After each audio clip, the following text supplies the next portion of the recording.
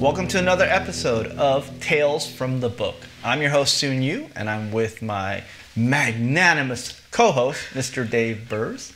Today we're talking about my all-time favorite brand, Porsche. Mr. Burrs, to you. There aren't many cars as iconic as the Porsche 911. Amazingly, half a century after it first hit the road, it's still just as desirable and sought after. To celebrate the 50th anniversary of the car, Porsche released a limited edition of 1,963 cars. That number is the year it was launched.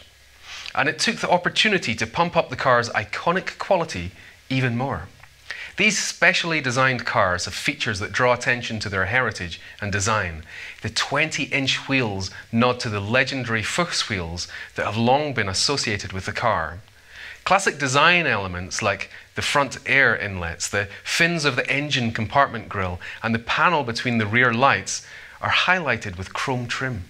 The classic design features extend inside the car as well. The seats are upholstered in a fabric similar to the Pepita? Pepita. Yes, the Pepita tartan of the 1960s. And the instruments feature white pointer needles with silver caps, just like on the very first model to leave the factory. This isn't just any old Porsche 911. This is the most iconic Porsche 911 around. Each of these elements has a story that goes with it, and that story is what makes this version of the car worth the higher price tag. That, and the emotional thrill you get when you put your foot down on the gas pedal. Back to you, Mr. Yu.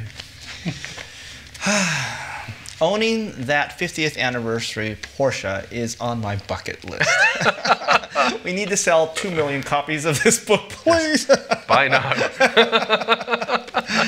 But serious, they just came out with actually a new version, the 992. And what's so special about that is it has all the new technology, but when you're in the inside, it actually has some throwbacks to the past. So the new technology is they actually have obviously all the digital screens, and where they originally have a lot of the so-called dials, they've all turned digital except for the center one. And in fact, the center dial looks even more classic than it's ever looked. And you know, it's all white and it looks. But on top of that, they've added very analog toggle switches. Instead of buttons or instead of a push screen, they actually have toggle switches that are big and you have to lift them up and down.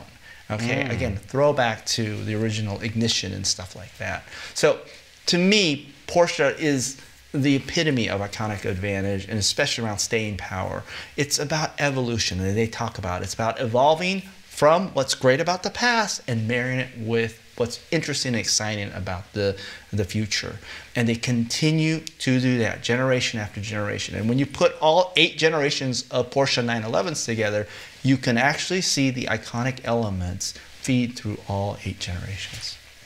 And it's incredible. You can even see the link back to the Beetle, which was also designed by Ferdinand Porsche.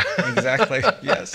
So that when you put the two of them side by side, you can see there's a relativity in the silhouette of them. I think it's extraordinary. And as somebody who's not a car geek, I still so appreciate the design of that car. I think it's beautiful. I agree. And the whole rear engine design, again, when we talk about Porsche 911, in the same breath, we can say it's modern and classic.